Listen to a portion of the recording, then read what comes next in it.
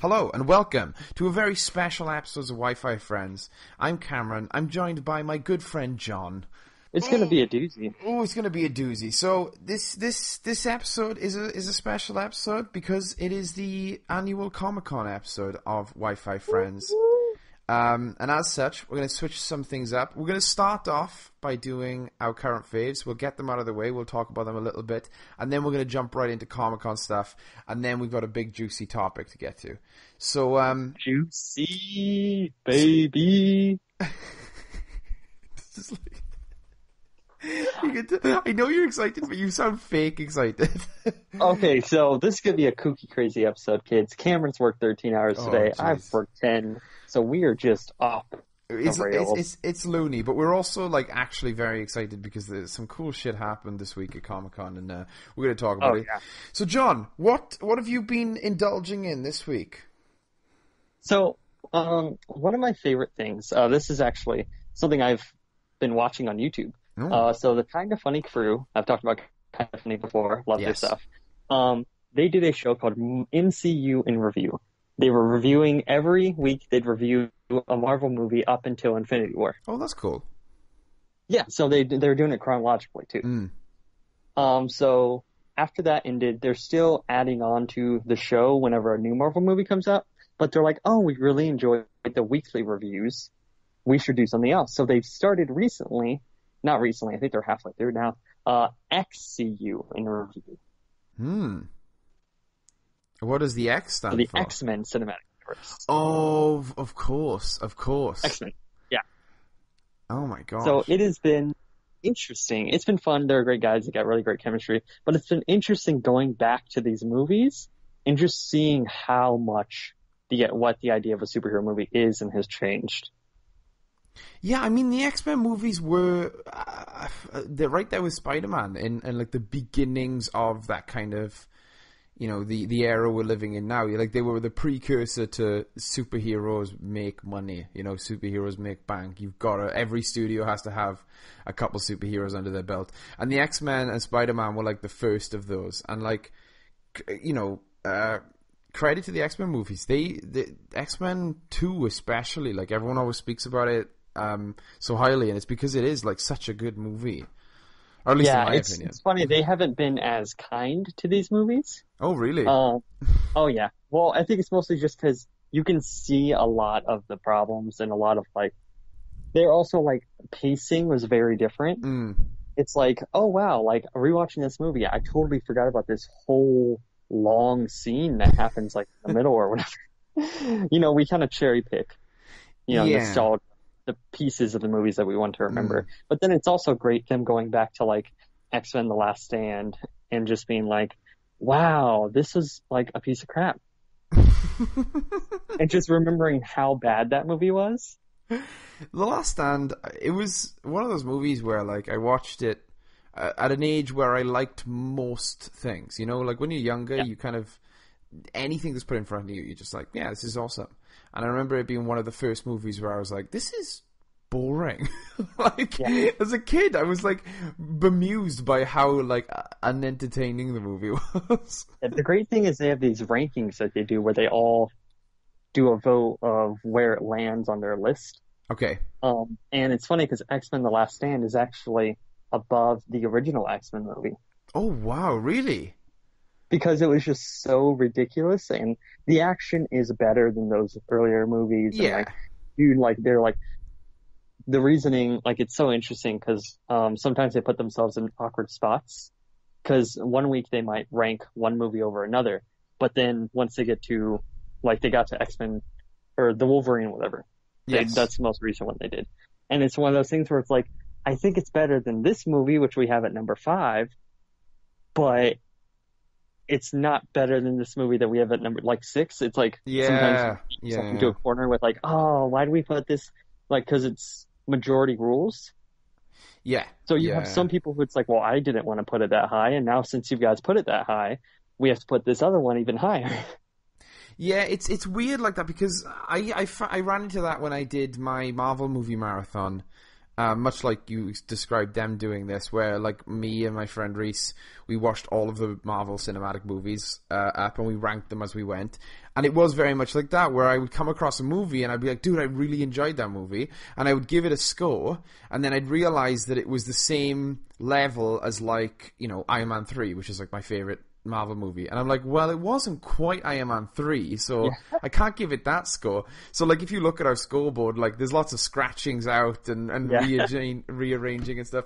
But we kind of came down on the idea of like, you just have to kind of score it in the moment, and you can't judge yourself, because scoring is such a flawed system. Like the whole Rotten Tomatoes culture is such a flawed, weird system, and obviously I enjoy it and I like it. It's easy because it's like an easy, simple thing, but you can't really do that to a thing, to a game, to a movie. It doesn't technically really work out, you know. Like a movie is such a subjective experience. Exactly, yeah. And it not even like, you know, person to person, like that you can comprehend. You're like, oh, to one person it was a 10, but day to day the same person could give something a different score, like depending on what happened that day to them, what mood they're in. Like my lecturer in uni was like, you know, you can't get beaten up if someone doesn't like your film, because they might just not be in the right place for the film you made, you know. Like it's such a complicated, fickle thing.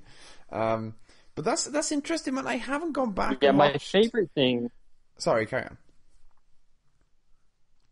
on. I'd say my favorite thing about the show is they do these podcasts within a podcast. It was something that started with MCU in Review. Okay. So they have like Rank Those Abs, and Nick Scarpino, one of the guys, talks about wigs because he hates wigs. Okay.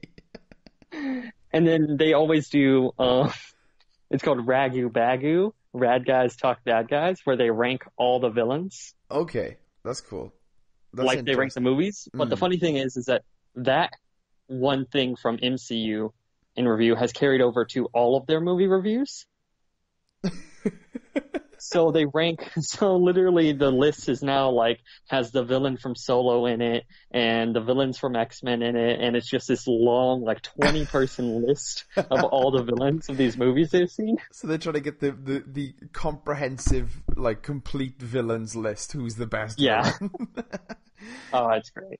Oh, that's interesting. I like that idea. I think it was really fun when we did the Marvel version. And a little while ago, we did the similar type of thing with the Alien movies. I love Alien 1. It's one of my favorite movies of all time.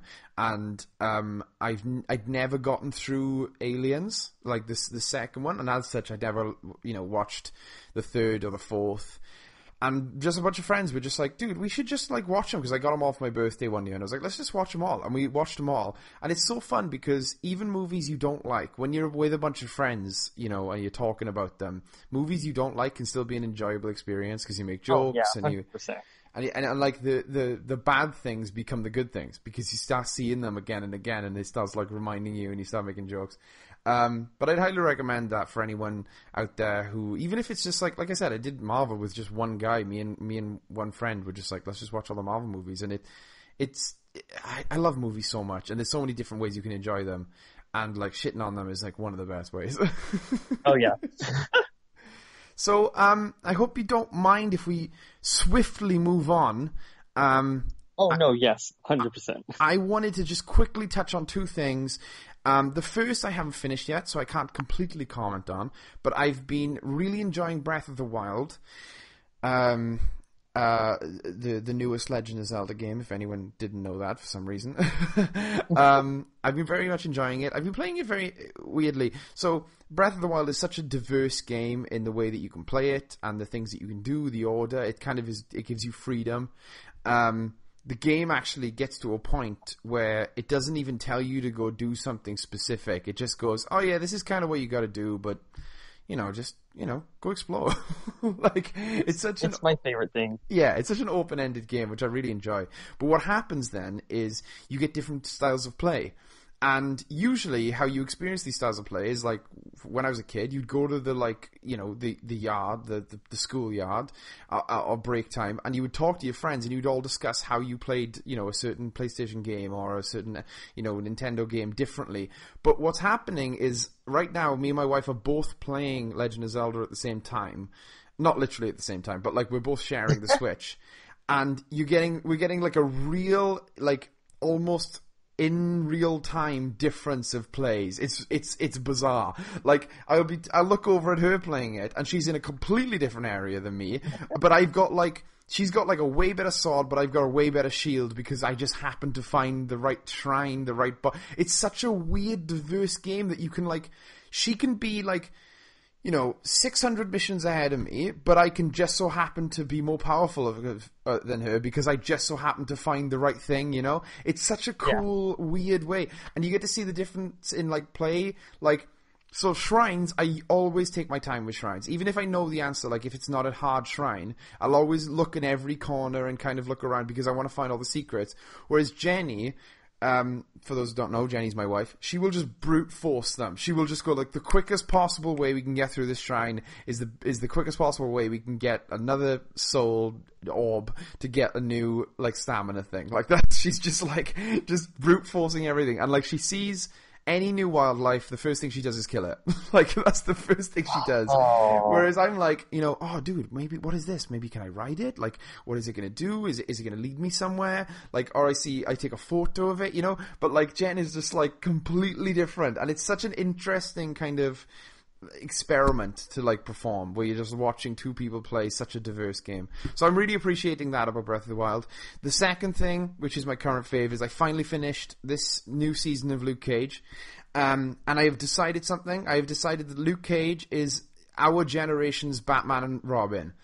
Not the shitty Batman and Robin like with George Clooney. I'm talking about like the 60s Batman, like the 60s Batman show, like completely like self-aware cheesiness. Like like Luke Cage is, and I thought this was the first season, but I thought maybe I wasn't sure as to how aware they were of how cheesy the show is. But if you watch season 2 of Luke Cage, I'm pretty sure I can say almost certainly the show writers know how cheesy this show is, because they lean into it so hard that like it's right. I'm going to spoil Luke Cage. Do you mind about spoilers? I don't think you did, because you said you weren't going to watch it. Hello, John? No, sorry, I was trying to read my wife's face. Oh, okay. No, I don't mind. Oh, were you going to watch it? No, I wasn't sure if we were planning on watching it or not. Okay, but, I won't not. spoil it. I won't spoil it if you don't want to watch it. But I'll give you the out now. I was just say, just go for it. Okay, I'm gonna go for it. Okay, so yeah, there is a point in Luke Cage where a gentleman shows up who is friends with Luke Cage in the comic books. I'm trying to keep this vague. Should I just go full in with the spoilers? Iron Fist? Okay, yeah, I'm going to spoil it. So Iron Fist shows up. Right. Okay. And obviously they had those little moments in Defenders, but generally Iron Fist was too busy to really hang out with Luke Cage in Defenders, because it was kind of his show. It was him and Daredevil, and then Luke Cage was kind of there.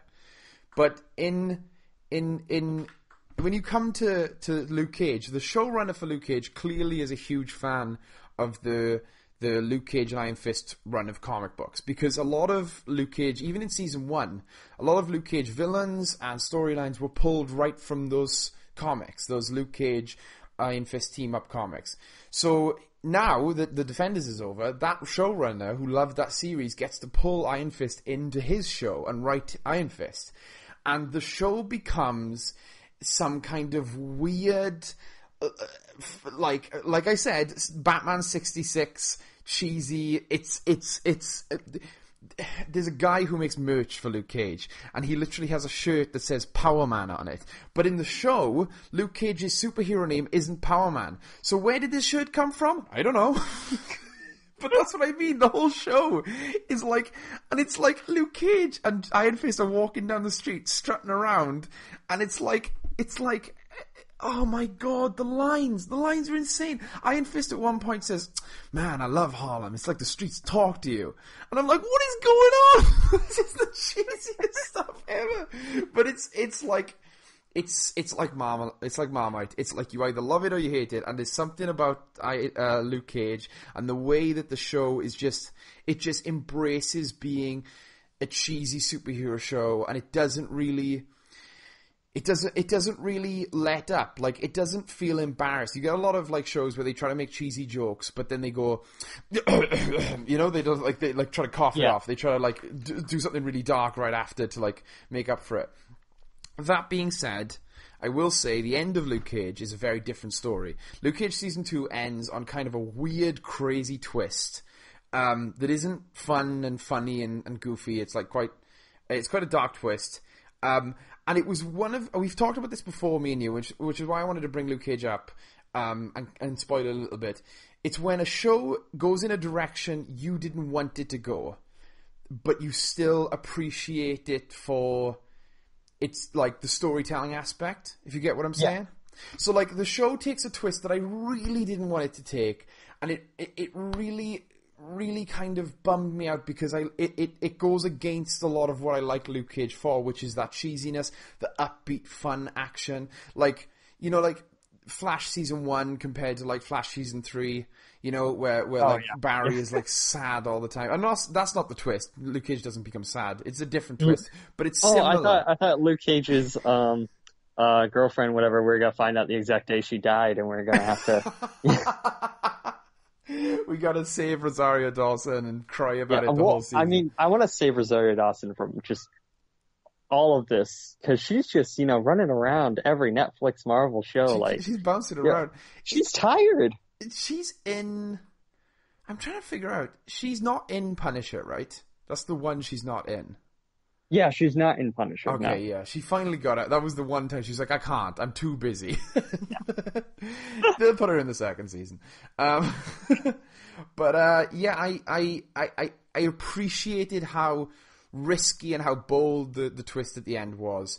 And it sets up potentially Defenders Season 2, because I have a little theory that I'm just going to rattle off right at the end here.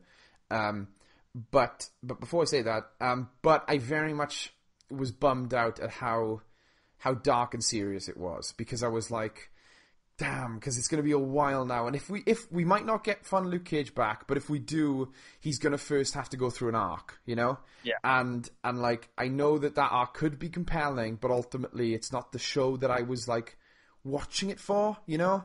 Yeah. Which is it's selfish of me to say that, but considering a lot of people don't like this show, and I'm one of the people that do like the show, I feel like it's going to be like, you know, you've already lost the people with the cheesiness, and now you're losing the people who like the cheesiness. It's like really weird.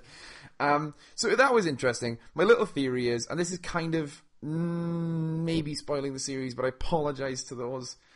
But I think there is potential for, if they do a season 3 of Defenders after Daredevil and Iron Fist come out, if the next thing they have planned is season 2 of Defenders, I think there is very much a potential for Luke Cage to be an antagonist.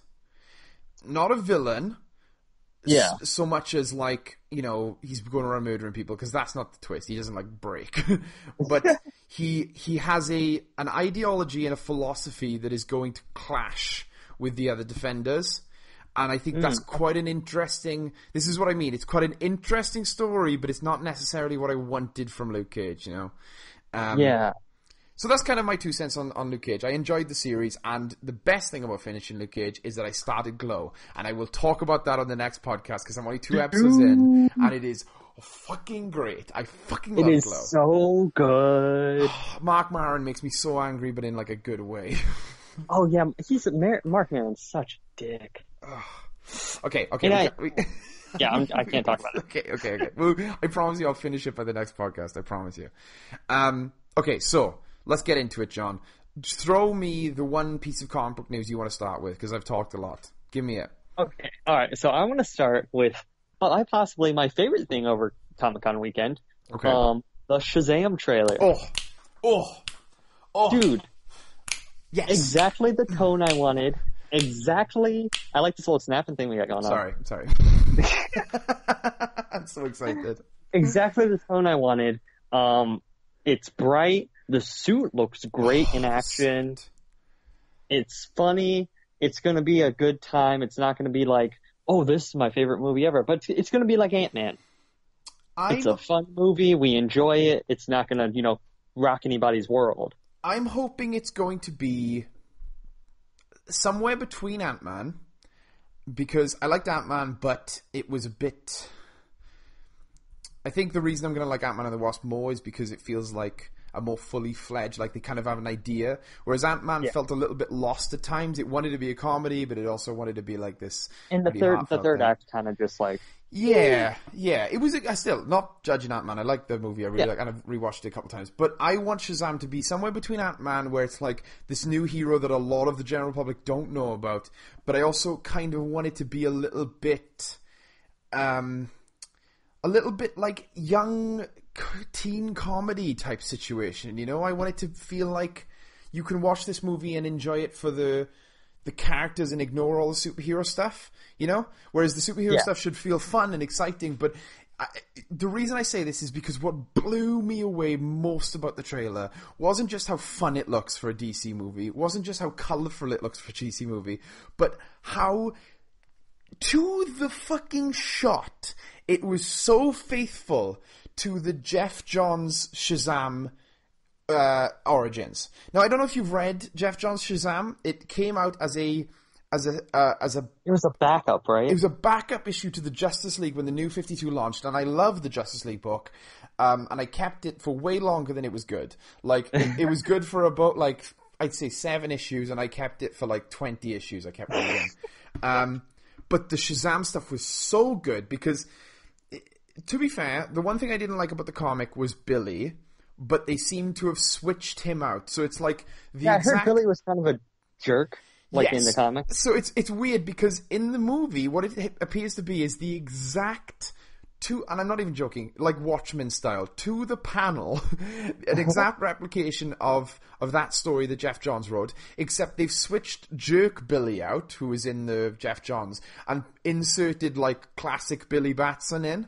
So like, it's like the same, because like I said, it's the Foster thing that comes from Jeff Johns. His best friend with the crutches, that comes from Jeff Johns.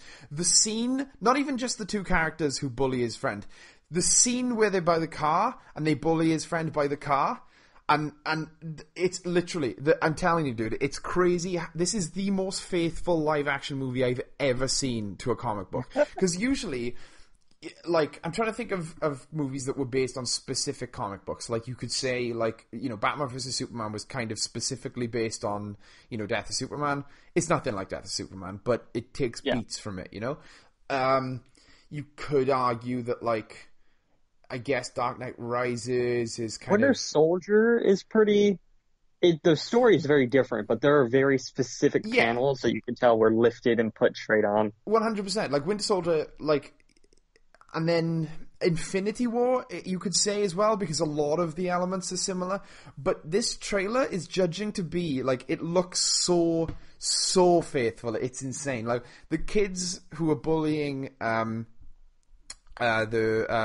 his foster brother, their father is, like, the main antagonist of the story.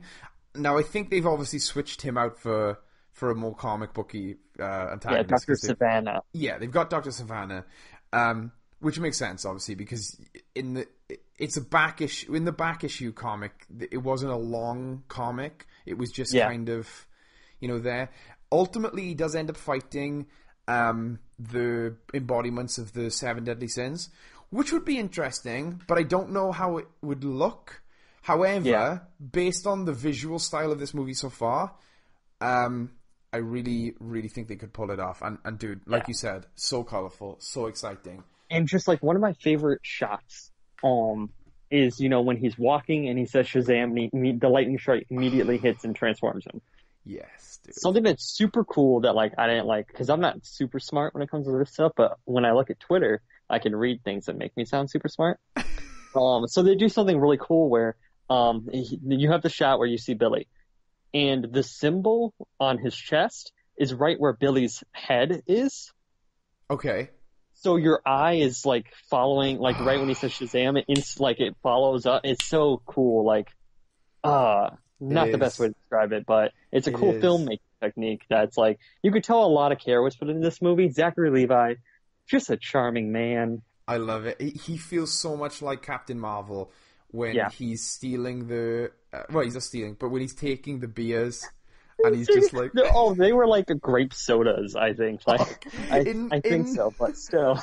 From what I remember, in the comic, that scene, he takes beers, because they're taking advantage of the fact that he's an adult, and one of the things that they do is he buys beers for him and his friend, from his foster brother. And I love that scene in the comic, and I thought it was, like, dude, everything, from the train, Jenny was watching it with me, she'd seen it before, and she knows how much I love Captain Marvel. And yes, I will call him Captain Marvel.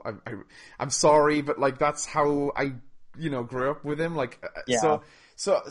She knows how much I love Captain Marvel, and she's like, you gotta watch this trailer. I know you don't like watching trailers, but you gotta watch it. So she sat me down and she showed me. And, like, when the train scene happened, I was just like, I was like looking at it, and I was like, dude, they did and then there's the Rock of Eternity, and oh my god. Shazam At first is so I saw cool. it on my phone, and then I got home and I watched it on the TV, and it just looks so much better. You just see so much more detail. Yeah. And I was just like, man, this is great. And that scene plays very well, where he's like, he laughs at his name and he says it. Yeah. And so the flight tests and the super strength tests, I'm just really excited for this movie. I think it's going to be great. It is. When he's like, what does he say? He doesn't say bulletproof. His friend, he says bulletproof. Your bullet immunity. Immunity. Dude, what kind of dork says bullet immunity? And like, obviously, you probably tell this from, like, it's a pretty, not like cliched, but like it's a pretty easy spot. But his foster family are obviously the Marvel family, Yeah. There's Miss Marvel, there's there's so much potential for this to be like a franchise. So what the interesting thing is, so we saw this trailer. Yes. We know Mark Strong, Dr. Savannah's in it. Mm-hmm. There is still that looming cloud. I'm not going to call it a cloud. More like that thought, that everyone kind of put to the wayside because nothing's really happened with it. The Rock Black Adam? Yes. Remember that was the thing? That is still a thing from what I can... It's still happening, right? And it's supposed to be his own movie? So they're doing kind of a... And we'll get to this, kind of an Unbreakable situation, where they do a movie about the hero, they do a movie about the villain, and then they then they cross over. And then they cross over. Or, another thing that we'll talk about, hopefully, is, another example of that is the Godzilla situation, where they do a movie about one, a movie about the other, and then a movie about the meeting. Okay, so Shazam, we both enjoy, we both like. What trailer do you want to talk about most? I want to go DC to DC. I want to talk about a trailer that I thought was going to be shit, and I thought it was going to be shit right up until I watched it. Even when I read that you liked it because you compared it to the Green Lantern movie, and I want to get on about that because that's an interesting comparison. Yeah. I was blown away by the Aquaman trailer.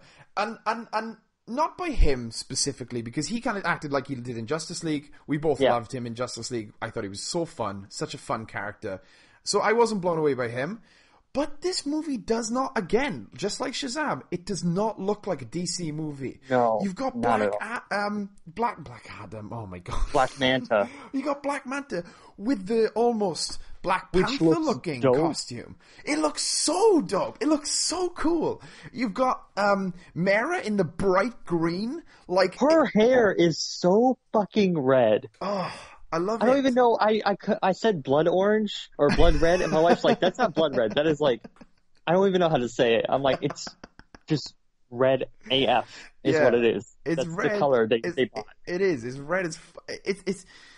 I want to please talk to me about this trailer because we both liked it, but you compared it to the Green Lantern movie, and I want to know what were kind of the things you picked up on it. So the thing is, for those of you who don't know, who weren't around the internet, when the Ryan Reynolds Green Lantern movie came out, me and Cameron liked it. Oh yeah, and I still like it. I still like it. I still don't think it's like the worst thing ever. I still say if that movie had came out a couple years earlier, we would have said we would have all been like, that's a good movie for a comic book movie, I think that if it came out after a couple of movies that we got from DC, I think people would have been like, nah, it's not bad. Oh yeah, no. If that had came out after like Batman v Superman, people would have been like, "This is the greatest thing ever. Look, it's funny. It's got color." So People whatever. aren't sad. But that's the interesting thing. That's the super interesting thing about this whole situation. Get off on a little tangent. Okay. Is that the Ryan Reynolds Green Lantern movie was what everyone wanted from DC movies. It's very colorful. It's kind of funny. It's not too, doesn't take itself too seriously. It's got some moments that are like, okay, that's a little dumb, whatever. Yeah. But that bombed. Everyone talked shit about it. So DC decided they thought they'd course correct and they went the opposite direction. And it's interesting because, so when I remember those trailers, okay, the original Green Lantern movie trailers. Yes, the ones we met about. Yeah. You've got so much of the same, like, the DNA is in this Aquaman movie. Okay, you've got a very likable lead character. Yeah. You get the shots of the CGI-filled, like, mystical world of him seeing for the first time. Oh, yeah. I get when he goes to Oa. Like, yeah, exactly. You've got the funny, like, the one-liners, like, it feels so much like that movie because I feel like it's going to follow about the same, like, he's going to spend some time on the surface, go to underwater, spend the rest, the ending climax is going to be back on the surface. And so it's interesting, it's got the same plot DNA. The one thing I'm not worried about, but it just seems like a lot is going on in this movie. Oh my god, yeah. Oh my god. And so I'm a little scared because it's like, all right, you have to overthrow your king brother. There's also Black Mantis doing stuff. There's also a giant war with sea monsters. When I saw Black Manta, I was like, oh shit, is this a sequel? Or did we get 2 trailers? Did we get the trailer for the sequel as well? Because so much of the beginning of the trailer was based on Orin that when it showed Black Manta,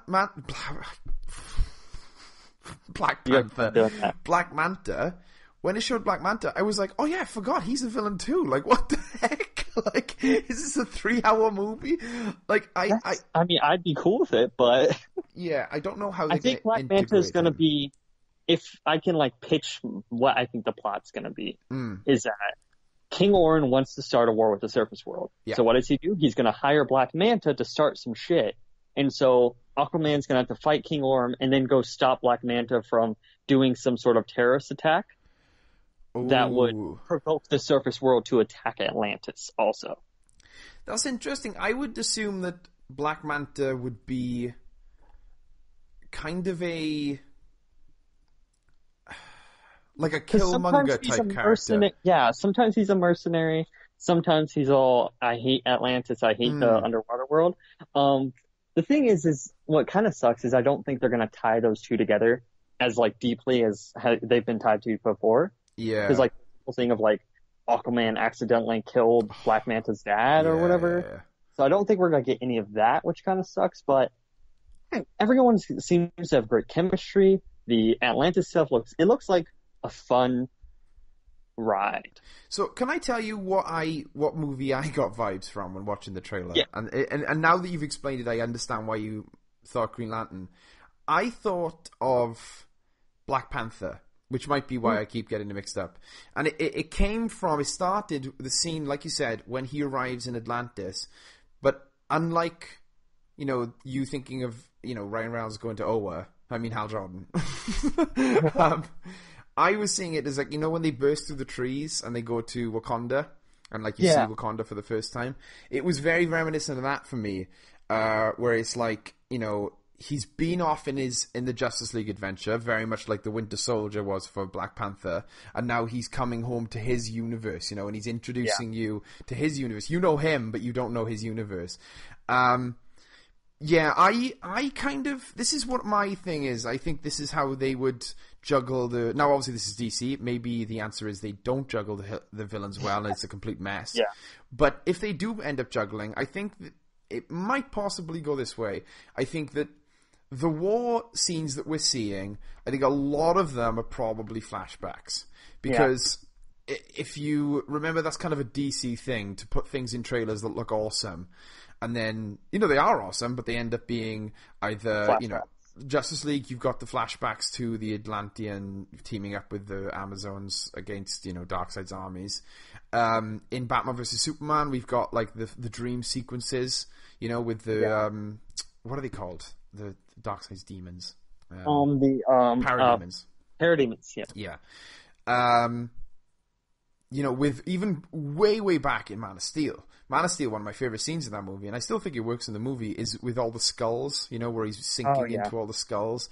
And, like, I think that works in the movie, but in the trailer it was a little bit misleading because it was like, hey, you showed us this, and then it ended up just being, like, a weird dream sequence, which I appreciated in the movie, but in the trailer it's like, what's going on?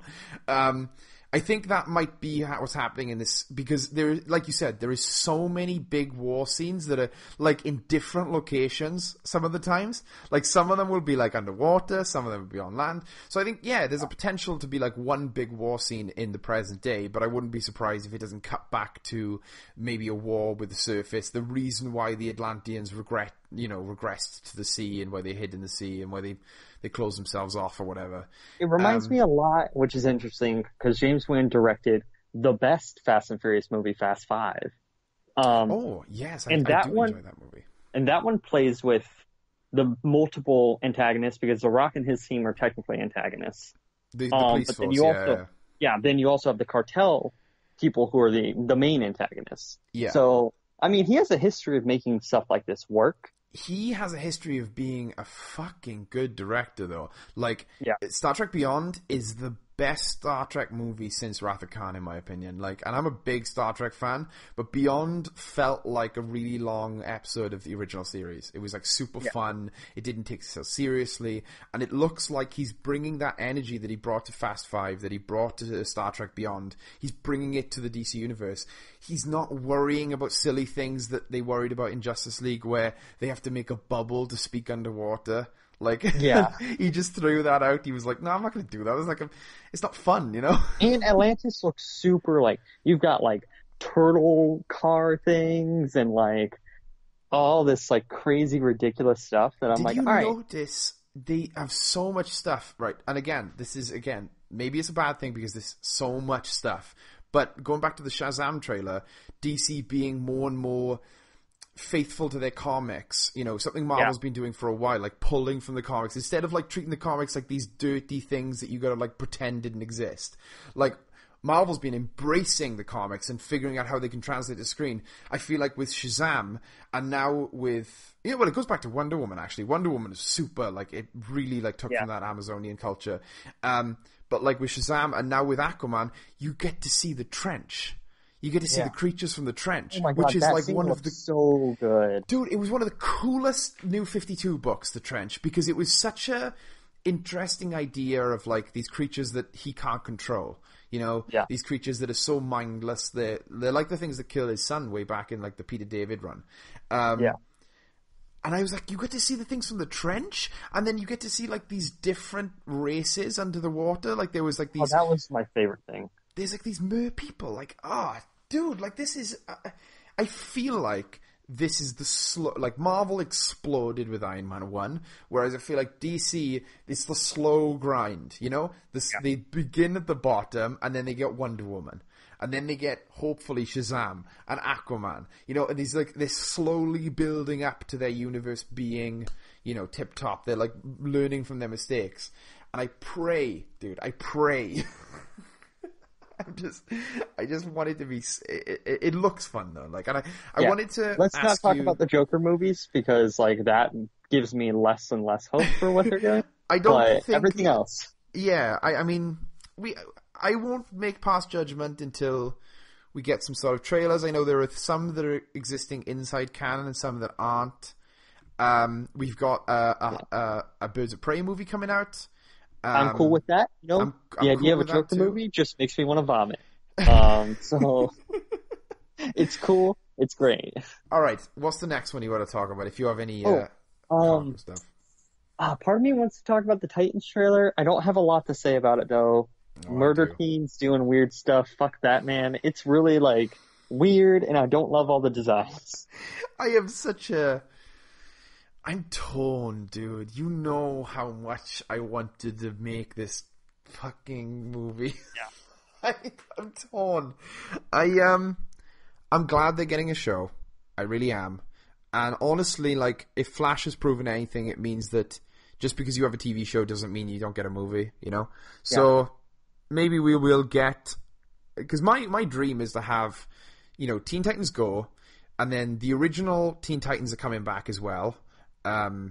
Apparently, they've been teasing that for like 2 years. But, like, you know, the Teen Titans, those ones.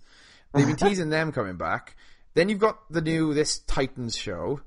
But I just want to have loads and loads and loads of different versions. But the one thing I wish is that they just switch the team up. I mean, like, there's been like a million different teams. We have got Young Justice coming back, but we'll... Okay.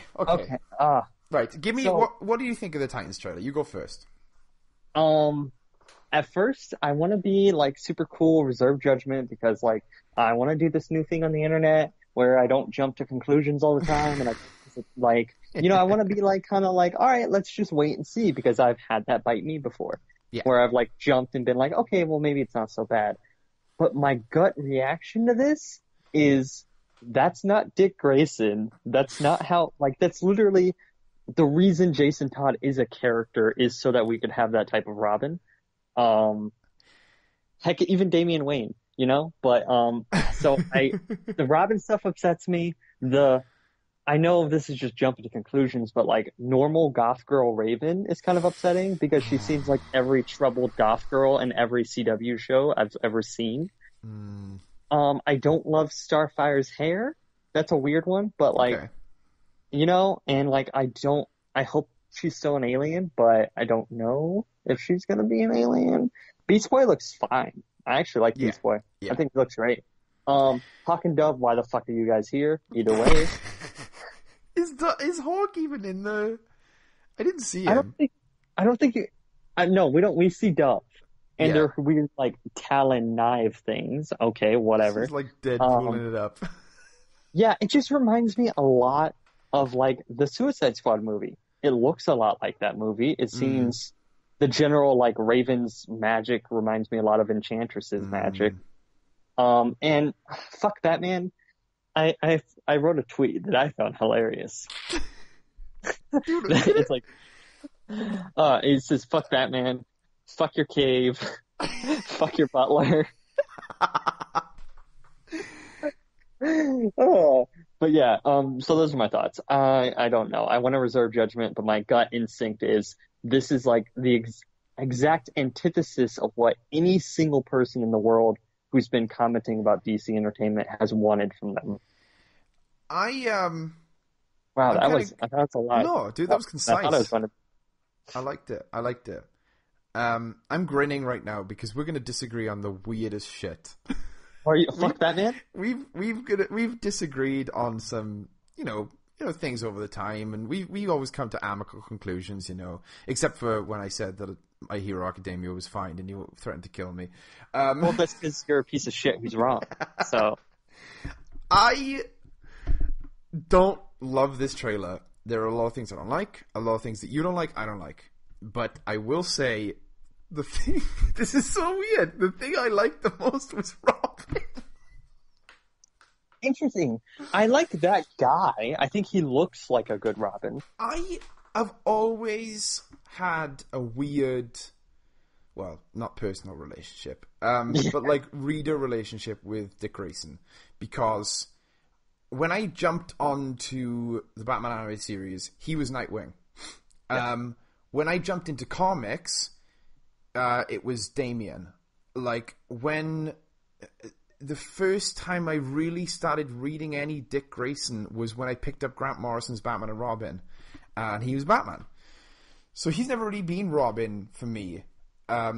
He's always been this other thing, you know, whether it be, he's been a Robin in things. I've seen him as Robin. I've read comics where he was Robin. But generally, you know, when I was reading comics, he was always a bygone. And it was either, you know, him and Batman had patched things up, or in the case of the animated series, which I would argue is like a big influence for a lot of people, you know, our age as to what Batman is, he didn't like Batman. Like, if you remember the Nightwing days, he doesn't like him. He really doesn't like Batman. And the reason he becomes Nightwing is because he gets annoyed at Batman. So this, to me, felt like we were beginning to get Nightwing. You know, I feel like it would be very... It wouldn't surprise me if he was Nightwing at the end of the season 1 of Titans. Like, and it was... I don't know. It was something about... The one thing I will agree with you is, like, why isn't this Jason Todd? Is when he starts breaking people's necks. I don't think he is actually breaking their necks, but, like, when he stabs the guy with the R, I was like, okay, that's not really... shooting people. Yeah, I was like, that's not Dick Grayson. Now, again, Dick Grayson isn't a real person, so I don't have ownership of what he's like. But, like, my Dick Grayson wouldn't do that, but he definitely would say, fuck Batman. Like, that felt like... That line, I don't know why, but it really resonated with me, and I knew it was coming because it was that me. Line. People have been ragging on this a lot because of that line. I don't hate the line. Yeah. I think if we do go the direction you're saying, the problem is that this Robin doesn't feel like he's had a history with Batman. Yeah, and that's and it feels more like a Kid Flash New 52 situation where he just doesn't like, if I remember correctly, he doesn't like the Flash because he doesn't want to be associated with him, not that they've ever actually worked together. Yeah, well, again, it's been a while since I read Titans, but I did really like that Kid Flash.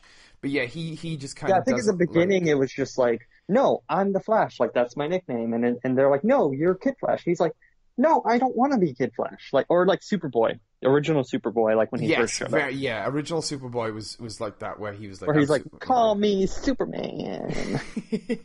But yeah, so if if they do go that direction with him becoming Nightwing and him having had a history with Batman. I just wasn't sure because it was weird how the trailers plays. It doesn't seem like he's been Robin for a long time because he's still like recently, you know, his parents' death is still weighing on him a lot. And so it's like, I mean, obviously, their death will weigh on him along, whatever. You know what I mean? Not to get too real, but like, like, no, all right. I'm not gonna go there. I don't want to upset you on a podcast. You get what I mean. The scenes with his parents. It feels fresh. Yeah, but I mean, Batman has never gotten over his parents' death, and like, that's why he's a crybaby whiny face in my life. God, this is so much darker than people realize. Anyway, oh, you're a very, very good friend that I can make these jokes. And anyway,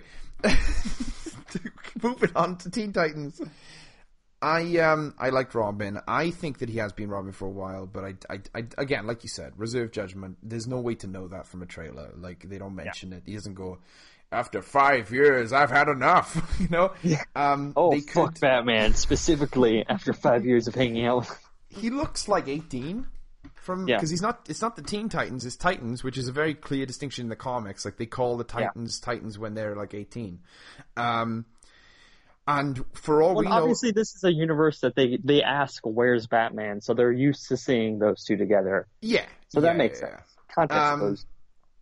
But I don't know. Again, it would be weird, like you said. It'd be weird if he's been with Batman for a year and he's already like Nightwinging it up. But in my mind, he was just, you know, he's been Robin all his life. Like, that incident, you know, when the original comics happened when he was like, what, 9? Like, he was super young. Maybe they like age it up to like 13, 12. I don't know. But then we get into what really impressed me and then completely lost me by the end, which was Raven. Because when Raven first shows up, yes, I was super bummed that she didn't have the diamond, but again, I can get over shit like that. I can get over costume choices because, you know, people sometimes acquire their costumes over time. You know, sometimes they're not really doing... It doesn't make sense for them to show up in their costumes. But when she shows up, she goes straight to Robin and she's like, you're the guy, I need to talk to you. I had a vision, which started to hit me in the Marv Wolfman, like, heart. You know, like, I love Marv Wolfman. He created the Teen Titans. He is a big part of a lot of heroes that I love, like Deathstroke. You know, that's Marv Wolfman. Like, he's a big influence on me. And his whole Raven story was she forms the Teen Titans because she comes to Earth looking for help against Trigon, and she gets turned away by the Justice League, and she goes, Robin, you need to help me. And that's how the Teen Titans get formed. You know, they all come, and it feels like that's what's happening here. There's no team. Raven turns up, and I know that Trigon's the bad guy because he's been cast already. So I was in when I saw Fuck Batman, and when I saw her being like, I need to find Robin, I was like, this is Marv Wolfman's Titans. This is perfect. Then stuff started to turn sideways. She starts saying, like, talking about her mother, saying that her mother doesn't believe in magic.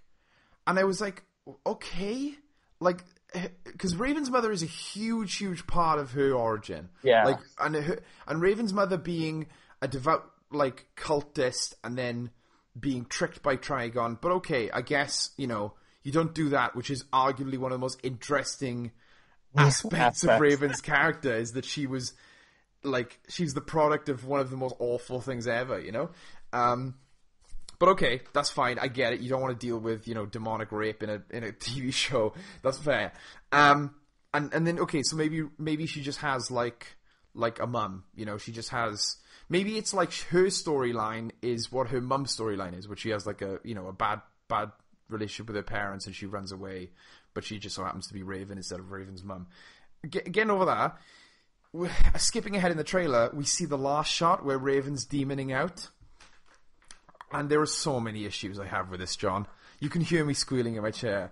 I think you can guess some of the issues. Number one, it looks terrible. Like, the CG is awful. It looks like a fan film that was made in 2007. There's a fan film that was made in 2007 about Raven that is better than this.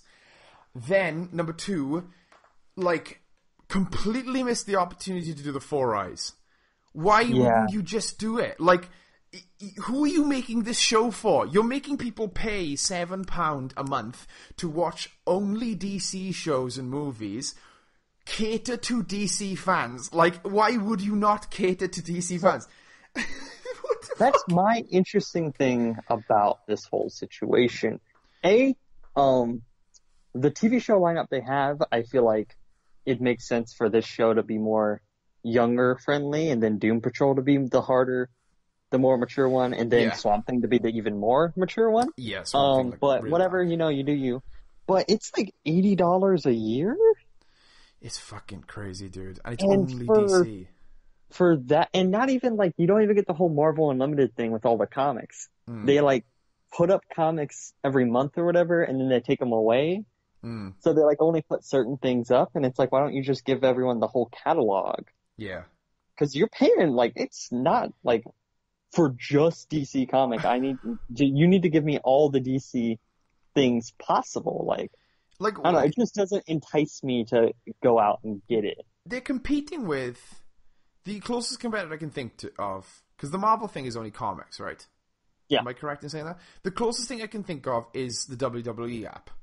Yeah, like, that is, and like, imagine if you got the WWE Act, and there were like 3 matches you could watch, and they would switch them out every month. Like, how freaking Or they're like, here's some original shows, and then here's like a random SummerSlam match that you can watch. Like, it wouldn't work. You need to just unlock the floodgates, which maybe that will eventually happen, but just this is our opening shot. This is going to get people to give us. I don't think they should have gone with the Titans trailer, because they should be smart enough to know what the conversation has been with their media, and to come out the gates with a dark and gritty rehash of a show that most people know, of a property that most people know through a children's cartoon. Yeah.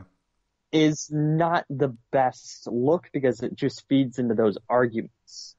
You know, it could be good, it could be great, but it's just, as a marketing strategy, I don't know what they were thinking. I know, and if they were going to go dark, right, if for some reason they have a good reason to go dark, then go dark. Like, don't, and this may not be, I don't know what's politically correct anymore, John, so forgive me, but don't pussyfoot it, you know? Like, just go dark. Like, use the storyline that is dark. The Marv Wolfman, like, Raven's mother gets inducted into a cult and is the child of a human and a demon, and like, I just don't understand. What is this? This show doesn't feel like it's for me, but it also doesn't feel like it's for the general public. And if you can't make a Teen Titans show for me, then like, what are you doing? Because what they should have done is they should have released 2 trailers. They should have released this trailer, and I would have been disappointed like I am now, but also a little bit excited because there are little bits, you know. And then they should have released Beast Boy's Guide to the Teen Titans, where it's just Beast Boy sitting in a room. We get to know that actor, see if he has the chops to play, you know, the Starky, you know, Beast Boy that we all know and love, and just be like, hey guys, this is my new TV show, Teen Titans. It's about a chick. She's real cute. And I got a friend called Star, and Robin's a real mean guy. Like, I don't know who this show is for right now, because I don't know who they're marketing it to. That's the weird thing, is I don't know who this show is for. I feel like what they should have done is just, they released a Young Justice trailer. They should have just been like, hey, here's Young Justice, here's the price point, here's what you're gonna get. Yeah. And then maybe save Titans for a little bit later down the road. I just don't think as an opening salvo, this was the best look. If anything, if they had been like, here's the Shazam trailer, and by the way, this is our new streaming site where if you like that, you can see our new original content that we're going to be making. Yeah. You know, it doesn't seem great from a marketing standpoint, but I feel like, you know, do you have anything else to say about Titans? I just keep going back to the eyes. Like, who's making this show? Do they know? Because it doesn't matter what incarnation, comic books, Jeff Johns, you know, like, it doesn't matter who you are. The eyes are always, they're one of the most iconic things. It's only going, like, 5%, you know, demon out. And then, so, like, later like, on, it's the last shot of the trailer. Like, it's the last shot of the trailer. It's so weird. Why doesn't Beast Boy turn into anything in this trailer? Like... Yeah, it doesn't make sense. Isn't that weird? He's got his costume from the comics, which is awesome, because none of the rest of them do, except for Robin. And Hawk. Actually, no, I'm not going to rag on the costumes. I'm just pissed about Raven not having the diamond. But why doesn't Beast Boy turn into anything? Like, something simple that's not, like, a spoiler. Like, just anything. Maybe even we see, like, him begin to turn. Yeah, or even just, like, instead of showing Beast Boy, showing a green animal. That would be cool. I'm starting to worry, is he just Beast from X-Men? Like... I don't think they're that dumb. I don't know. They didn't do the eyes, John. I'm pissed. Of all the things to be mad about, Ken. I know. Fuck Batman and fuck DC. No, hey, but at least Aquaman did say fuck fish. Yeah, I am cautiously optimistic. I really like that they're doing Marv Wolfman's story, but and as far as Starfire goes, because she's really the only one we haven't talked about much, I'm open to it. I don't really care what Starfire looks like. What matters to me is her character. I love her. I don't know why you humans act so prude. I don't know why humans are so, you know, like, because her race is very open and forthcoming and very positive. And, like, it'll be interesting to see if they go that route, because that's kind of what I love about Starfire's character. Plus, interesting that she did kind of murder a whole bunch of dudes, though. Sorry, say that again? She did kind of murder a whole bunch of dudes, though, so we'll see. Yeah, that is true. Interesting that we do have a weird, like, I'm assuming friendship between Raven and Robin happening, but we don't get any interactions between Raven and Beast Boy, and we don't get any interactions between Robin and Starfire. Like, I think that was smart. Actually, honestly. Okay. I think that was a good plan, a good play, because we can hopefully, if they're smart, fall in love with their platonic friendship, and then see that, you know, them. But also, if you remember in the original, the Teen Titans TV show, there was, not overstated, but there was some, like, they had a connection. Oh, definitely. There's in early seasons of Teen Titans, there is that kind of, like, they bond over how kind of dark their backgrounds both are. But ultimately, the message of that kind of... I fucking love that show. The message of that kind of relationship is, like, you need someone positive. You know, you need the balance there. And, like, it's the reason that they don't work. So it would be cool. I would appreciate that if they kind of tease that kind of, like, Robin and... They have a lot in common, but then ultimately Beast Boy and Starfire bring, you know, the best out of them. Or, alternatively, you know... Robin and Beast Boy. I'm just saying. This show is not ballsy enough. As much as I would love it. No, dude. Okay, not. Can I bring up? Is it my go yet? Can I? Because I'm very excited about something. I'm sad that we talked about one of my favorite comic book teams, but arguably my favorite superhero teams, and I wasn't happy. But now we're going to talk about something I am excited about, which is Batwoman. Oh my god, I love Batwoman so much. Did we get any footage, or did they just? We didn't get anything. We didn't get anything. We didn't get nothing. We didn't get nothing but a name. But I don't care. It's the first, and yes, I guess technically you can consider Legends of Tomorrow as like a LGBT-led show. Super inclusive show. Yes, but like Sarah is technically the main character, but it is a team show, whereas first lesbian superhero to have a TV show. And my god, I am so excited. I love Batwoman so much, and like I really, really, really, really think that this can revive my love of the CW, because there are things that they do well and there are things that they do awfully, and I think that they can really focus up, and they've got a female showrunner for this, and I want them to nail this. I want them to nail Batwoman. I mean, they've been wanting to do something Batman related for the longest time. That's what they tried to do with Arrow, is just make it a Batman show. So, it's just such a simple formula. Like it's you get her father and you get her, and you've already cast Sawyer. She's been in Supergirl. So let's bring her over. Like how cool would that be? So do we know anything about, because this is a question that we have to ask, which I do love. Which Earth is she? Is she her own universe, or is she in the Arrowverse? Or is she in the Supergirl? I don't think she'd work necessarily in the Supergirl universe. Do you think so? Because my idea was to kind of populate that Earth out a little bit more. Because there's no one there. Yeah, true. It's just her. And, like, Jimmy Olsen's shitty costume. Because we know... This is kind of funny, because, like, it shows how too much CW I watch. We know for definite that Batman exists in Supergirl's Earth. Yeah, and Superman. We know for definite, obviously Superman is in it and we see him and we know him, but we know for definite that Batman exists and that he operates there. But there has never been an exclusive, like, Batman exists in Arrow, or Flash. They have mentioned, snippets, like Bruce Wayne exists. We know that Bruce Wayne exists because he's been mentioned, but they've never said Batman, they've never said the guy who dresses as a bat. I don't think so anyway. So it would be really cool to have Supergirl have some people that she doesn't have to cross dimensions to hang out with, And, that would be nice. And dude, what the fuck would you give to see a World's Finest?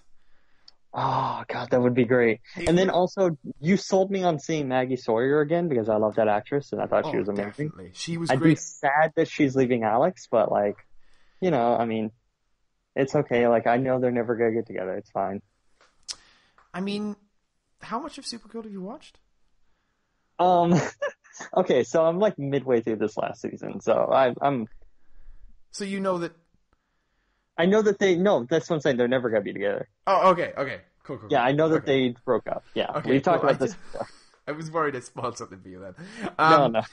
Yeah, because she's already been cast, and obviously she, if you know the comics. She never actually did end up marrying her because DC are dicks, but the plan was for her to get married to Maggie Sawyer. Like, that was her love interest, and she loved her. And you could have Renee Montoya as the Question. It would be the best. And Alice is one of the creepiest villains ever. Like, as a show, like the CW always have the show villain, the season villain, where this was in the background. Alice would be such a good season villain, because it would be that thing where, like, where are all these villains coming from? They're all connected to this one person. And then love that. like midway through, like the Christmas break, you know, the episode before the Christmas break is the first time she sees Alice, and it's like really creepy and fucked up, and I love Batwoman so much, and I'm so glad that we're finally getting some sort of Gotham action happening over at the CW. Do you have some Comic-Con stuff that you want to bring up anymore? There's so much, dude. There's so much, but I think that's basically all the stuff that I really cared about. Okay. Yeah. I'm gonna rattle some stuff off. I'm not gonna talk much about any of them. If you want to jump in, jump in. I'll give one-word descriptions of it. Okay. Doctor Who trailer. Cool. Yeah, cool. Nothing really showed. The only thing I picked up from it was his sonic screwdriver is cool. I like yellow. Yellow's a cool color. Oh yeah, yeah. Godzilla, King of the Monsters. Dope as fuck. I loved Kong. I thought Kong was... One interesting thing. I love Millie Bobby Brown. Yes. But I feel like someone watched Stranger Things, went to her and said, "Hey, we want you for this new Godzilla movie." And she's like, "Oh, cool. Do you want me to be like a scientist?" Or she's like, No. Just do the 11 thing again. Maybe. Could you just do that again? Because I got like a lot of vibes from that, the connection between her and the monsters, and I'm like, oh, I'm sorry. Yeah, she even has an evil parent, just like in Stranger Things. And she has that scream, that guttural scream that just like, she's too good at it. That's the problem. Yeah. I am a little bit sad that she got typecast, but I adore what they're doing with the Monsterverse, and I think that Kong Skull Island, Jordan Vogt-Roberts, he really made such a fun film, and I'm excited to see where that's going to go. Obviously, Kong's not going to be in this one. He's waiting until the fourth movie, but still, very excited. What else do we get? We got a trailer for Young Justice, which is one of my favorite animated shows of all time. I love Young Justice. I didn't watch the trailer. I watched like 10 seconds of it, and then I was like, I don't want to spoil the series for me, so I don't have anything to say about it. I'm just excited that it's happening. Same. Yeah, I didn't really watch it. I very much like Young Justice. I think that that Artemis is one of the where the fuck did this character come from? Like, yeah, right. Like, it's so cool. Like that, I knew nothing about her, and then all of a sudden, I watched 2 seasons of an animated show, and she's like one of the best DC characters. What else do we get? We got Fantastic Beasts. I didn't see the trailer. I am not. I can't. You're not excited for Fantastic Beasts too? No, because they fucked up, Cameron. They fucked up. Oh, are we talking about Dumbledore here? We're talking about Johnny Depp here. Oh. Ruining an entire... every time I see his face, I do not believe that's a man that Dumbledore would want to fuck. Especially not Jude Law. And B, he's a horrible person. So it just really just... It's one of those things where I'm like, I do not want to support you guys thinking it's a smart idea to give this guy money. Yeah. Oh, I don't know. It sucks. And also, like, I liked the first Fantastic Beasts. It didn't, like, knock my socks off and make me want more. I don't think that Eddie Redmayne, he's a great actor, but I get it, it's part of the character, but he just doesn't have a very commanding presence that, like, makes me pay attention a lot.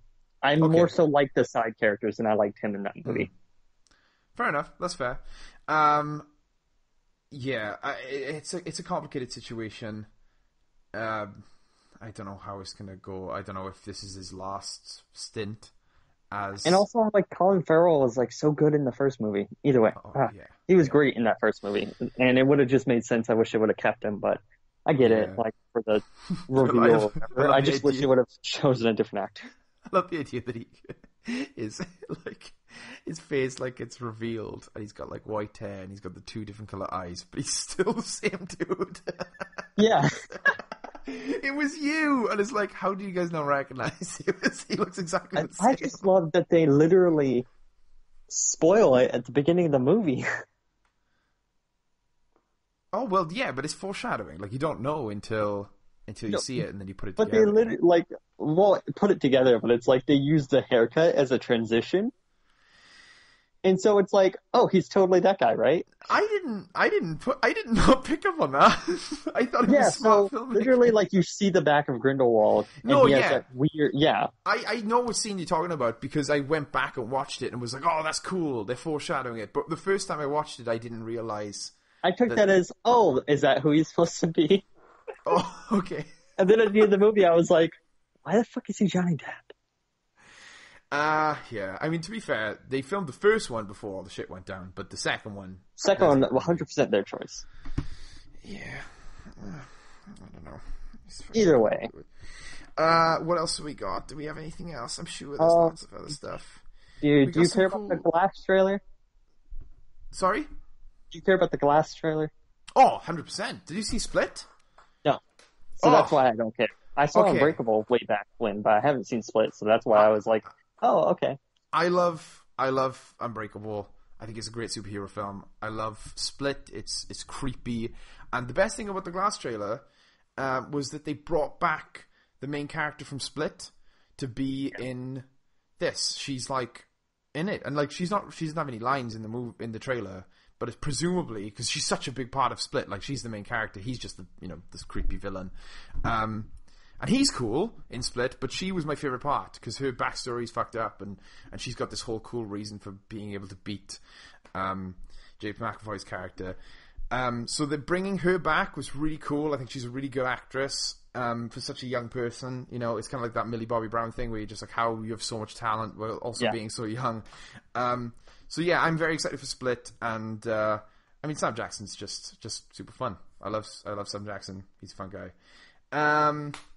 Gosh, we had lots of other stuff, a lot of comic book news. We've got Grant Morrison helming Green Lantern, which is an interesting pairing. I feel like Grant Morrison doesn't even like Green Lantern. He was just like, who haven't I written?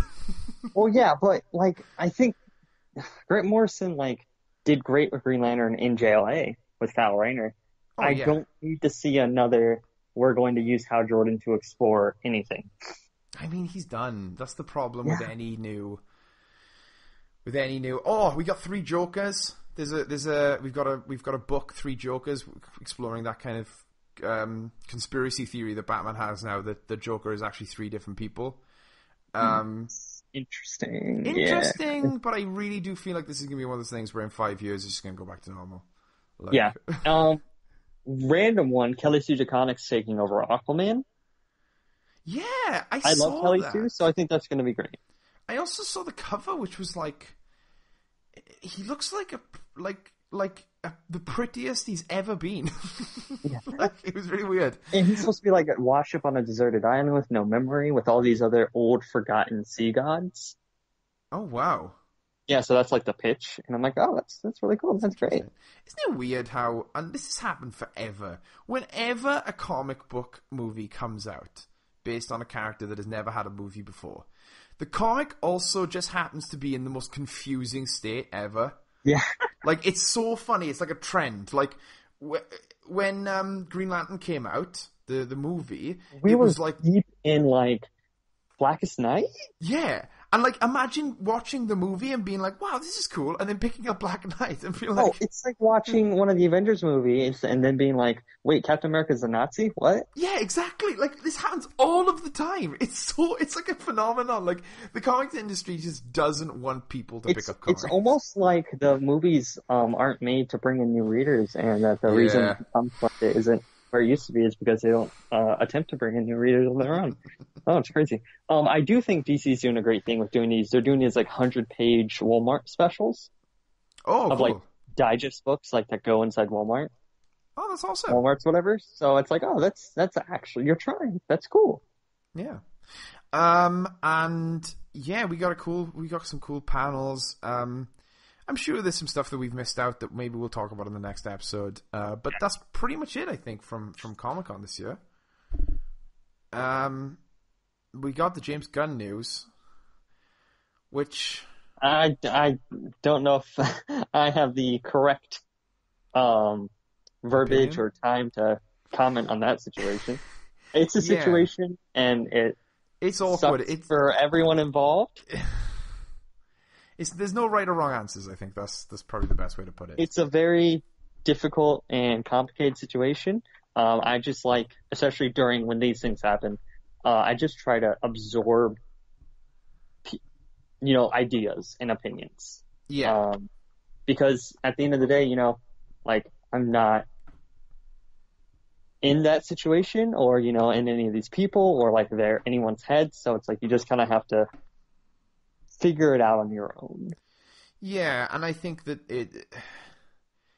anyone who jumps up and is like, this is like we talked about it, off mic in personal, and we were using language a lot where it was like, I don't know, this is kind of what I think, but I don't know, this is kind of is that, and I feel like that's how we should talk about it. It shouldn't be I have all the answers, because it's weird when I see people. A lot of Twitter and the internet just becomes like, who's the first person to rush out and say, their hot take or whatever. Yeah, and it's like, this is the truth, not this is an opinion or this is what I think, and I feel like this is what is making the situation even harder to discuss, because if you go against the law that some random user has made up, all of a sudden, you've broken the rules.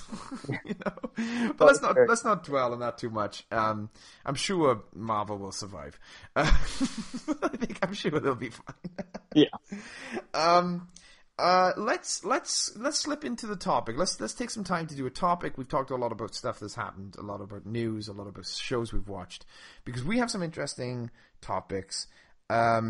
And you are very prepared for one of these topics. Which one is this? Because I want to do the one that you're most excited for. I am prepared for your topic. Okay. My topic is just kind of like, I have a couple sentences, that's it. This, Cameron, if I am fibbing, take a rib out of me and just use it to stab me in the eye, brother, all right? Oh, my God. I got a page of notes, baby. Printed them out. You can hear the paper. Oh, my God. Okay. So what is your topic, Cameron? I was wondering, as I have recently returned from your previous employers is land, Mickey Mouse, of course. You were employed by Mickey Mouse. Thank you. Yes. And I'm sure you ended your relationship amicably. I went to Mickey Mouse's house, Disney World in Florida. And I also went to other places. I went to SeaWorld. I went to Discovery Cove and Universal and stuff. But the main point is that you used to work at Disney World. I went there recently. I had a thoroughly enjoyable time. And at the parks, my brother and I were talking a lot about what is maybe missing from the parks, different things that we would do if we were in charge. And ultimately, the discussion became, if you were going to make a theme park, what would you base it around? And we had a lot of discussions, a lot of fun chats. And I was wondering about your ideas, because you are the only person I know who's worked in the industry and know the ins and outs and are probably bored of a lot of things that are like cliches. So, John, I want to ask you what you would build your theme park around, but I want to go first because I feel like you've thought your idea out a lot, and I want to enjoy that. And I'm just going to say mine because it's not super thorough. I was very impressed by mine until I heard about notes and heard the flipping of pages. So if you don't mind, do you mind if I go first? I do not mind. And do not bury your idea. Don't bury the lead. I'm not burying it. I'm it's one page. It's not pages. It's just one. Okay. I like slowly shredding pages. So my idea is kind of would never make any money because it's so vague. And like, for what I learned from going to Disney is like, you gotta have a theme, you gotta really hit that theme and it's gotta be woven. And to be honest, I think Disney are getting worse at it. I think they're really stretching in recent years. Like, they don't really know where to put rides, and they've like, I love Pandora. It was a magical experience and it blew my dick off, but is it Animal Kingdom? Spot. It's a weird spot, man. Anyway, my idea was Sci-Fi Land. So the idea of it is like, it takes one section of Magic Kingdom, Tomorrowland, and kind of it's the whole park. So instead of having, which is generally, if you have a theme park and you have like sci-fi theme, it's like one section of the park. But I want a whole theme park. I want a whole giant theme park with lots of different lands, but every single land is sci-fi. And the idea is that we buy a bunch of franchises. We buy the rights to a bunch of franchises, and we try to like coax people in who like just love the genre, and like you kind of like moving from franchise to franchise, but you're always are you getting like Flash Gordon, like some pulpy era stuff, or like? I want to kind of. So my idea was to kind of stick with consistent 70s and 80s sci-fi, because even though there's a lot of differences in the aesthetics, they kind of fit together like puzzle pieces, you know what I'm saying? Yeah. And I was thinking of 70s and 80s, not just because, well, probably just subconsciously because it's my favorite era of sci-fi, but also because like the architecture. So if you picture it, you've got like the main hub world, which can't be branded. That was like a mistake that I think a lot of people make, is like having a hub world that is branded, because then it's like you're making favorites, Disney do it really well because they'll always have a hub world that, yes, there are, like Animal Kingdom, for example, it's not Bug's Life is the hub world, it's the Tree of Life that just so happens to have Bug's Life in it, And then you got like Magic Kingdom, yes, it's, what is it, Rapunzel's castle? No.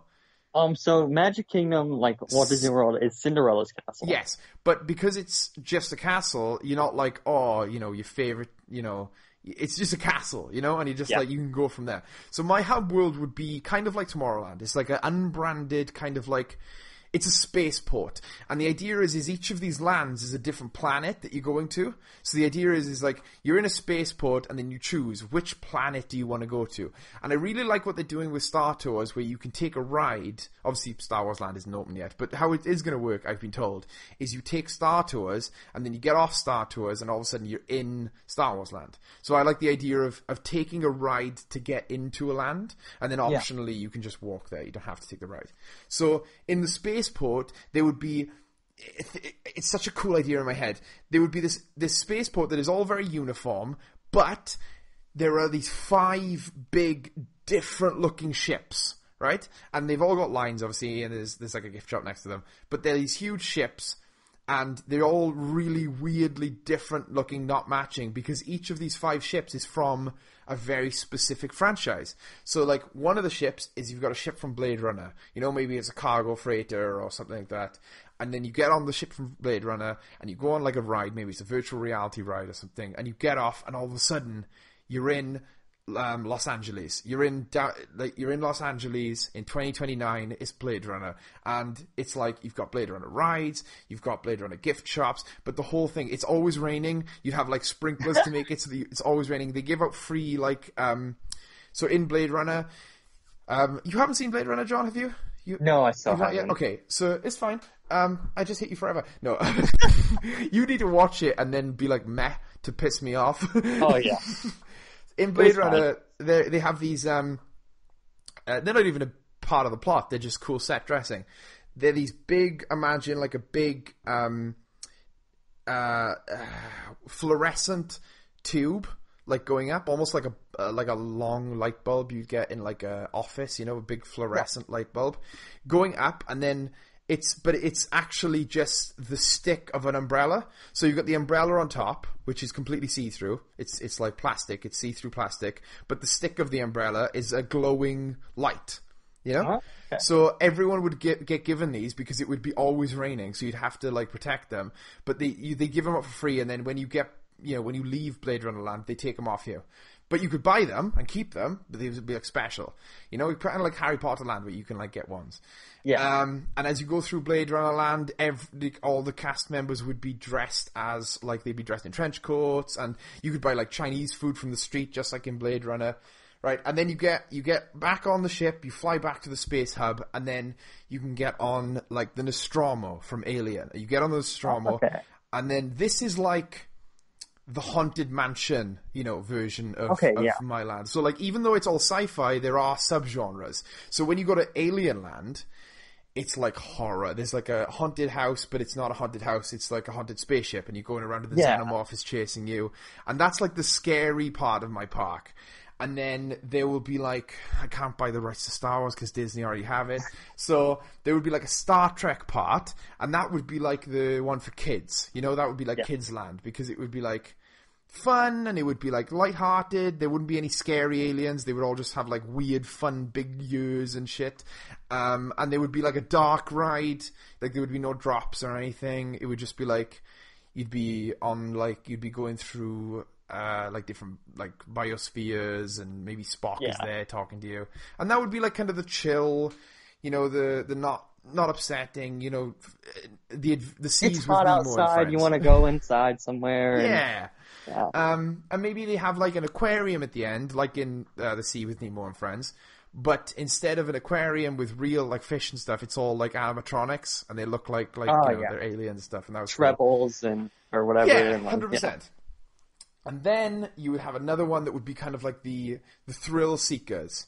And I'm trying to figure out which this should be, because there's a lot of different potential franchises you could pull from. Like you've got like the Running Man, or you can go for like if you want to get like really like broad with it, you could go to like some animes. Like you go to Akira. Like that's technically a sci-fi. You could go like Ghost in the Shell, like Cowboy Bebop in there. Yeah, like they could be totally like something like that. Like you could get on, you know, Bebop's plane. The Bebop is the name of the. Oh yeah, of course it is. Yeah, you could get on Bebop, and it would take you to like. I don't know about Bebop because that kind of clashes with my next idea, but so the Thrill Seeker one is undecided.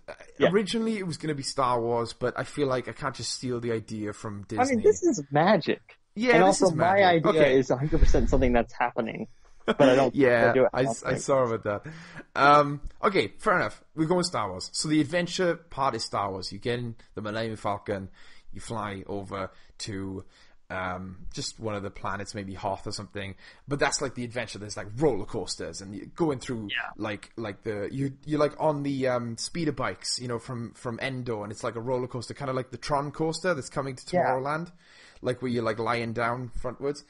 And then the next land I was like, what does every like theme park parody have? And there's always a Western land.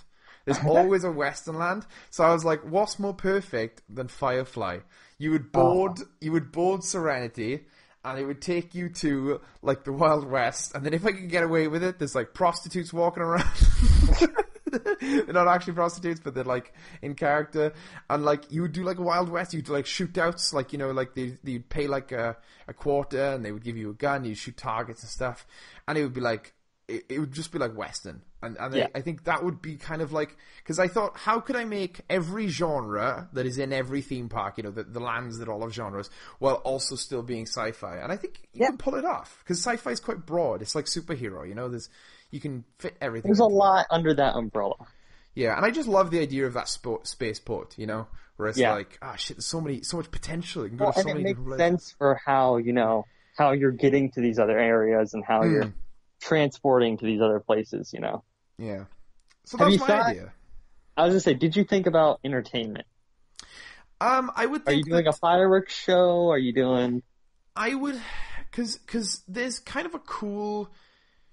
I didn't notice it as a kid, but as an adult, you kind of notice this cool, like, formula Disney have, where you have to have a certain amount of, like, live shows, a certain amount of virtual reality rides, a certain amount of roller coasters in each park. You know, they kind of have to hit the quota.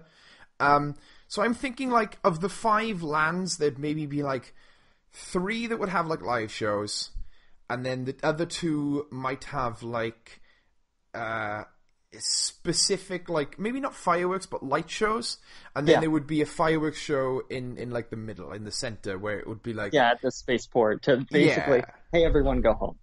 Yeah, I did experience that. We got to get into some Florida stories soon, but that was good fun.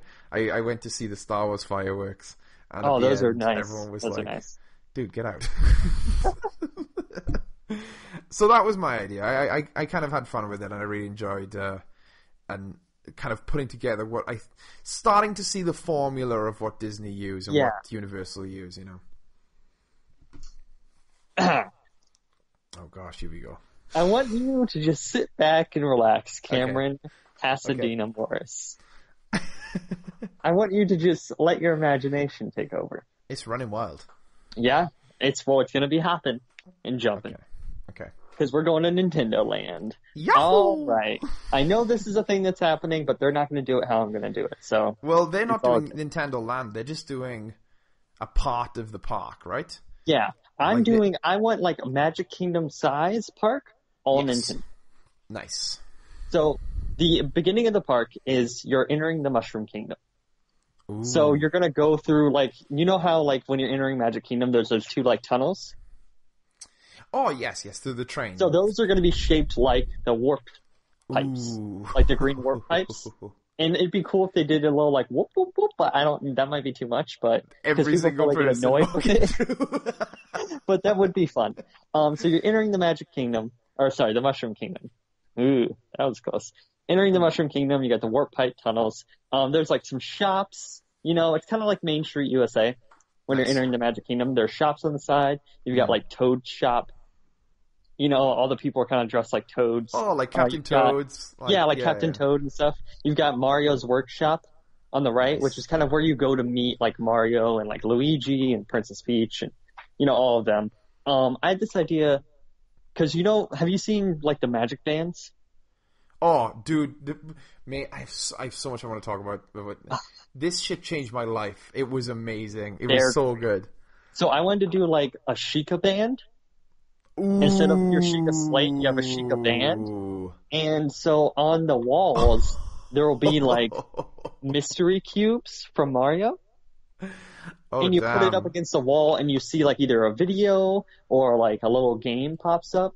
I also had this idea of having like an app that goes with the park. That's kind of like a Pokemon Go style, like you have a little avatar and it's walking around the park, whatever. Oh, wow, and whenever you signed into one of these things, you could either gain like, you gained experience on your little app, or you gained like, you checked into the Mushroom Kingdom, here's Mario's hat, and then you could put Mario's hat on your little person.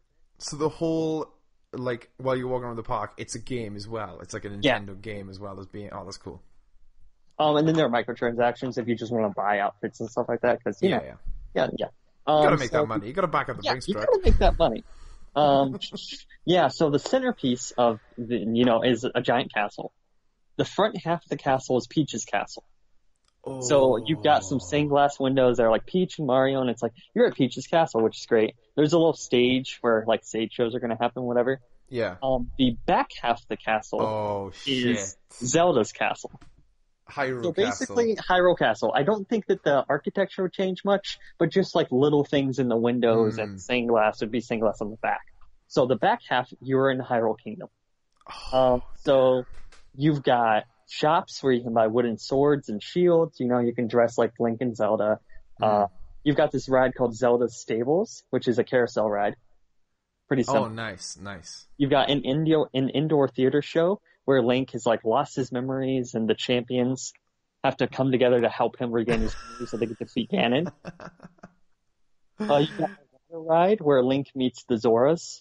So it's like a little water ride where he meets the water tribe of people, whatever. Oh, like a Splash Mountain type situation. Yeah, exactly. Or like kind of like Small World, but like not as like there's a Small World location, but not like more like a Splash Mountain type ride. Okay, cool. Like a blend between the two. Yeah, and then you've got a roller coaster with the Goron, which is like kind of like Expedition Everest, Seven Dwarfs Mine Train. Nice. You've got like this giant monster, and then you realize that he's like actually friendly and your friend. He doesn't scare the shit out of you like the fucking Yeti did me. And then you've got a meet and greet area, obviously, to meet Link, Zelda, and some of the champions. Then, nice. Are you leaning on Breath of the Wild right now, or is it going to be a lot of different? I'm leaning on Breath of the Wild hard right now, because that's the only one I really played. I played some of Wind Waker. I played a lot of Wind Waker, actually, but this is the first one that I fully got committed to the lore. Yeah, I get what you're saying. Yeah. So we've got the front half of the castle and the back half of the castle. Now we're going to move to the left side of the park. Okay. So think your Adventureland, Frontierland, Liberty Square area. Haunted Mansion situations like that. Yeah. So you've got a Donkey Kong area. Nice. It's tropical, you have a barrel water ride. So you like get into, they're like, these big circular things like tubes, but they look like barrels. Oh, awesome. Like Kilimanjaro Falls. Yes. Yeah. So you can meet Diddy and Daisy Kong and Donkey Kong, all the Kong family. What Obviously. about what's the grandpa? I can't remember his name. Cranky Kong, I think, Cranky right? Kong. Yeah. You've also got a big treehouse that's like, their home. Kind of like the Swiss Family treehouse, because I love that. Oh, yeah. Walk up, you can like look at stuff and see things, and then also use your van to like interact with some of the things in there. Nice. And then they also have banana splits. So that's like the main reasons people go over there is like, oh man, I want one of the banana splits. It's like the dole. Like Exactly. Yeah. And then so after that, we got a Kirby area. Oh yes. This I never thought you were going to mention my favorite Nintendo character. Big area, but it's got like a spinning star ride. And it's got like a lot of food. This is a place that you go to like, all right, we're just like gonna kind of chill out. Like maybe there's like some grassy area, whatever, and like some like toys or whatever. But it's not really like a big ride. The size of like the what's the Barnstormer area called in Disney? Storybook Circus. It's exactly like that size. Cool. So then we've got our futuristic world. Ooh. This has an F-Zero racetrack. Oh, damn. It's got a Space Mountain ride that's Star Fox themed. Oh, that would be rad. So you're getting in the things and like Slippy's talking to you and then you go and it's like a real ride. Then right at the end, it's like, do a barrel roll. No! Yeah. Then you've got a Metroid Buzz Lightyear ride. Oh, so it's like nice. you're Samus and you're like in this and you're shooting little Metroids everywhere. That works pretty well, actually. Yeah, right? And then a meet and greet area where you can meet like Samus or Fox or Falco or whoever, or Captain Falcon. And then you've got just a Space Hub food area. Like generic sci-fi, you go in there and just kind of eat, kind of like Cosmic Rays. Oh, I get what you're saying. Yeah. Who's the performer, though? Oh, yeah, I did not think about that.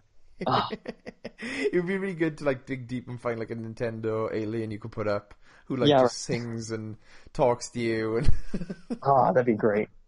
So the entertainment, we've got a parade that happens in the afternoon that has like all the Nintendo characters dancing through the street. They've got big floats, nice. That kind of give you a general idea of like, oh, this is who they are.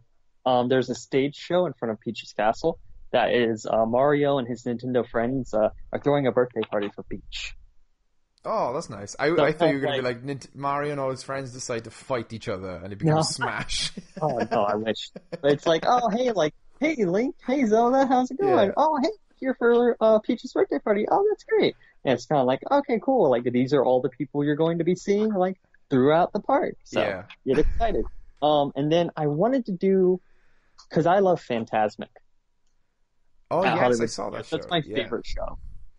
But with the layout of my park, I don't really think I could fit a big stadium with a water show. So I'm just going to do a normal nighttime fireworks show, showcases all your favorite Nintendo characters and, their music and stuff like that.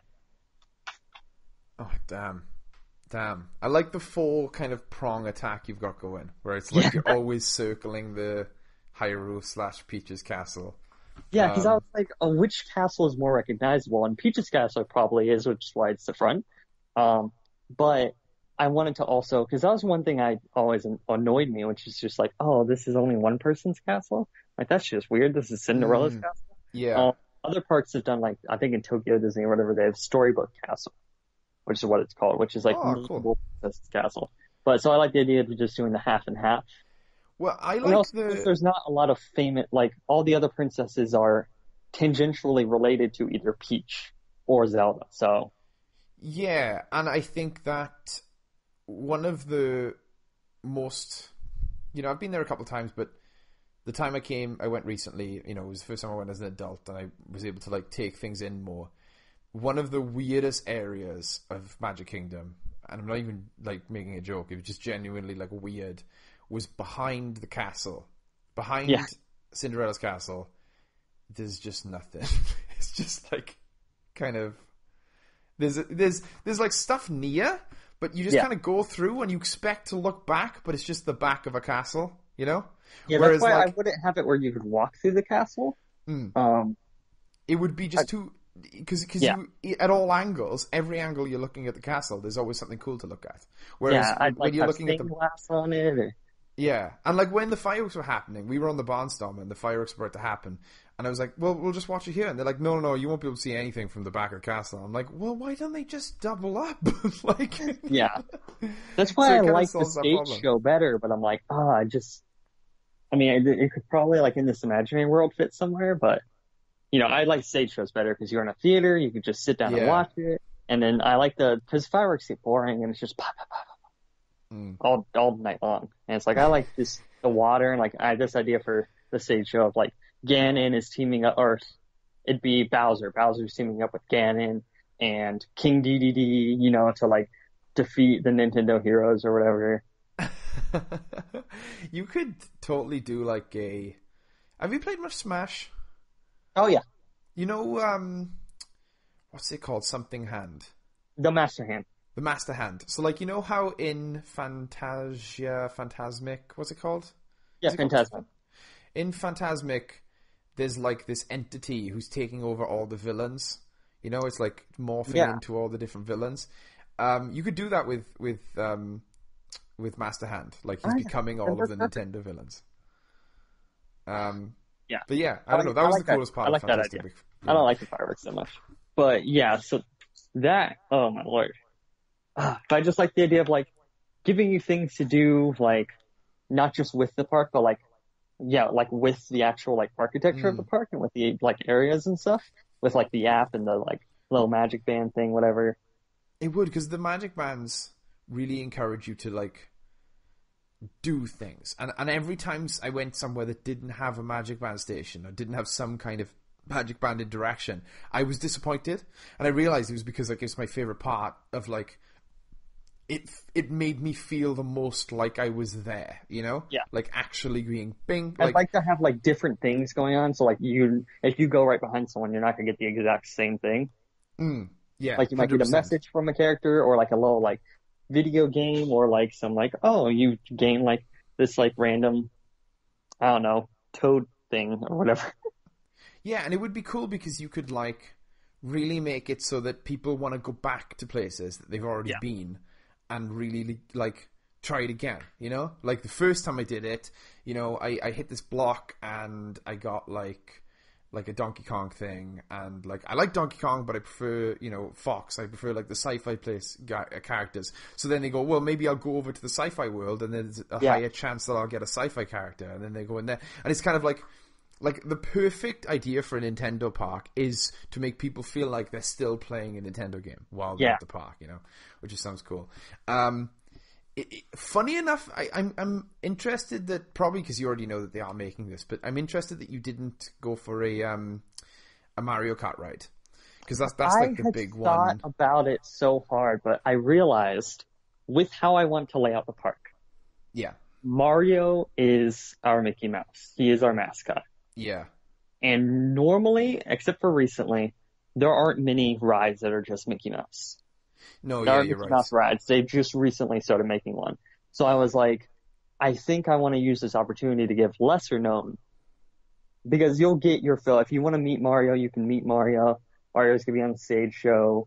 I don't think Mario's you're going to have all the shops and all the stuff if you want to buy all the Mario stuff. But I really want it to be like, it's almost like, this is interesting. I didn't think about this. It's almost like what happens when you start getting into Nintendo and getting into video games. You start with Mario. Yeah. Then maybe you go straight to Link. Maybe you go to Donkey Kong. Yeah. Oh, Donkey Kong. I think I've seen him in Mario Kart. Whatever. He looks, okay. Oh yeah, Kirby's there too. Yeah, and then you get deep into Legend of Zelda. A lot of stuff in there. And then you go like, and then you go to the weird, like, what's the weird sci-fi? Like, Captain Falcon's always been cool, and like Smash Brothers, and like, so it's like a weird, like, I don't know, telling a story of like video games through a park, which That's cool, dude. I get that shit, man. That's awesome. I think that's really cool. I did want to mention, because you threw it out there, this is completely unrelated, but Mickey's Runaway Train it replaced my favorite ride. I know. I was there when we left. It was sad. I was loved it. There was a guy who was giving me directions, and he was like, "Yeah, you just go straight past the Great Movie Ride." Oh, sorry, no, that's gone now. And I was like, "Yeah," and he looked at me and he's like, "Yeah." Yeah. It was a sad day. Sorry, not to derail your story. That genuinely, like, more so than it should, upset me, because that ride, it touched me, like, in a way that, like, rides don't. Yeah. Because I was like, I felt like I was there, like, I was in the alien bit, which this maybe have spurred me to put Alien Land in mind, because I remember that bit of that ride so well, when you go through and you see her and she's terrified, and then the xenomorph comes down. Dude, I love theme parks. Theme parks are the most magical place in the world, dude. If you can build a good theme park, you've got me. Like, and like, not throwing any shade, but SeaWorld, you need to step your game up. Jesus Christ. Oh yeah. I think this has been really good. We talked a lot about Comic-Con. We got really deep into the theme park stuff. Yeah, we were quite on topic and quite concise. And I just want to say, before we wrap up, I'll give John the final words, because I just want to say something that's really important to me. Where the fuck are the Raven eyes? Like, how hard is it to CG 4 eyes on a... Okay, John, you take it away. Clear eyes. Open hearts. Never say die. Is that a lyric from Sonic the Hedgehog? Oh, I think part of it is like from Friday Night Lights, I think. But yeah, I don't know. Okay. Fair enough. Yeah. All right, well, bye, guys. We will talk to you later.